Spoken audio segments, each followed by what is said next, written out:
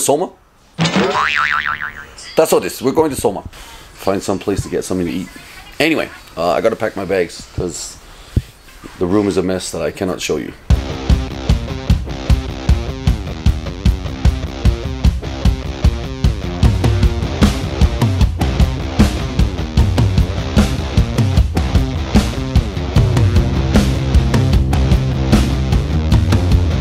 Yeah, so I'm not even sure how this works, but I thought I'd try to share a little bit this little beautiful ride. I can't put the camera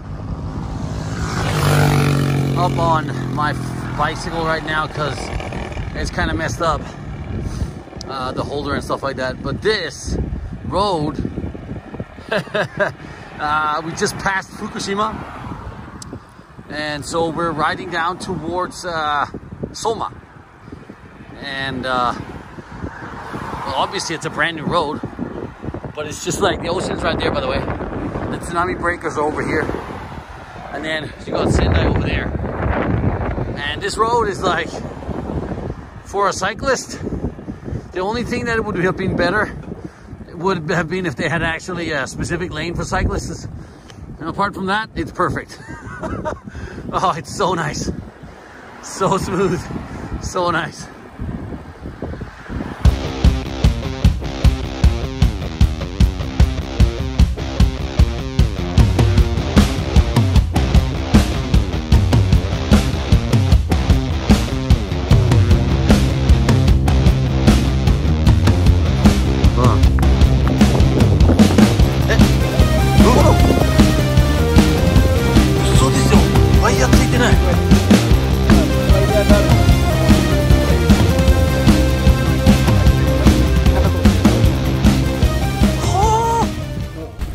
Yeah, so hey Tomodachi, we are now here at this formerly abandoned school, I guess.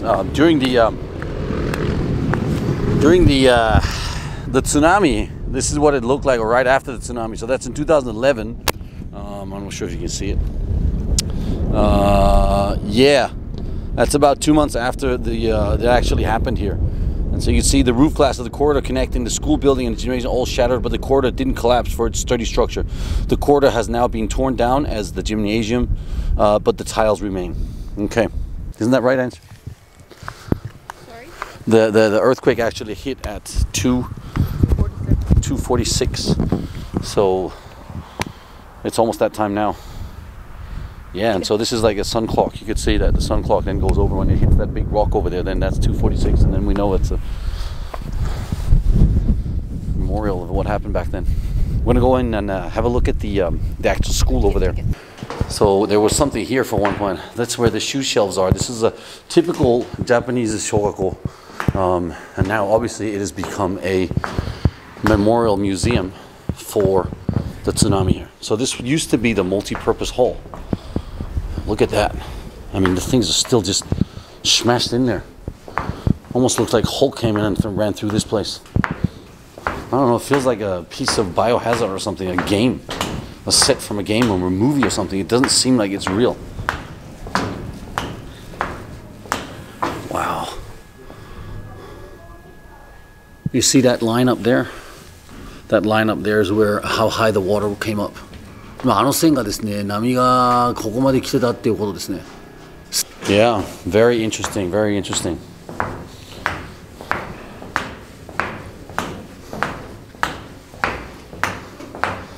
Look at that glass wall, those thick glass cubes that are in there.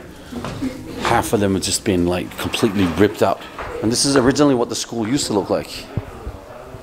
That's pretty cool actually. Just imagine that there were kids that actually came to this school here. ここで子供たちがやっぱり通ってたっていうことを考えるとすごいですね。So what they've done is they've put this glass edge right here, and if you look under the glass edge, that's everything that was underwater was under that glass edge. So you see, you can just barely see the roof of the buildings. いや、危なかったですね。はい、ありがとうございます。当時の校長先生ですか。He's actually the original director of the school back in the day. こんにちは。こんにちは。どんな気持ちでしたか。どんな気持ち、いや必死でしたね。はい。だって命がけでしたからね。はい。子供たちは当時がまだみんないたってことですか。当時いました。でどうしましたかその時は。震災の時には6時間目の授業と、校庭で、上の学年の子たちを、待って遊んでる下学年の子、1年生2年生、そういう状況でいました。校庭で遊んでた子は、ちゃんと丸くなって座って待ってました、指示を。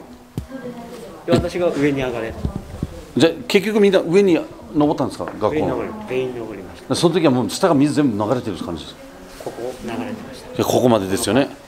天井のちょっとギリギリのところ、高いところは天井も使って。やばいですね。でも上に登ったってことは、この時は無事に助かったってことですか。はい、全員上にいた90人、確率一つ。ちょっと安心しますね、そういう話を聞くと。That's so good to hear. So all kids actually survived this by going up on top of the roof and just hiding out and waiting for everything to settle down. That's amazing. ありがとうございます、先生。もういきなりのインタビューでしたけど。Yeah, wow. Yes, I hope you got all of that out of the Kocho sensei. So he was the former principal here at the school. And so when they got the information about the tsunami actually coming, they were told that they had 10 minutes before the tsunami would actually hit. Now, had they had an hour, for example, they could have all walked over to the other side of the edge over here and then crossed the street and then gotten up on highland. But they were told 10 minutes. So the decision he made was to get all the kids to go up on the top roof and then just sit up there and wait for the tsunami. And then they must have sat up there on top of the roof while everything just plundered through underneath them. It's been an incredibly scary feeling to be sitting in that situation. I can't even imagine how that would feel like. He figured that because of the way the building is made, that it was able to withstand it. But also when you think about it, there was only the water coming through. So there was no other debris from other buildings and boats and buses and cars and stuff like that coming through. And he's also considered that this was probably one of the things and reasons why that they were all able to survive. But all kids survived. Isn't it a beautiful story? A beautiful story. I'm really happy about that.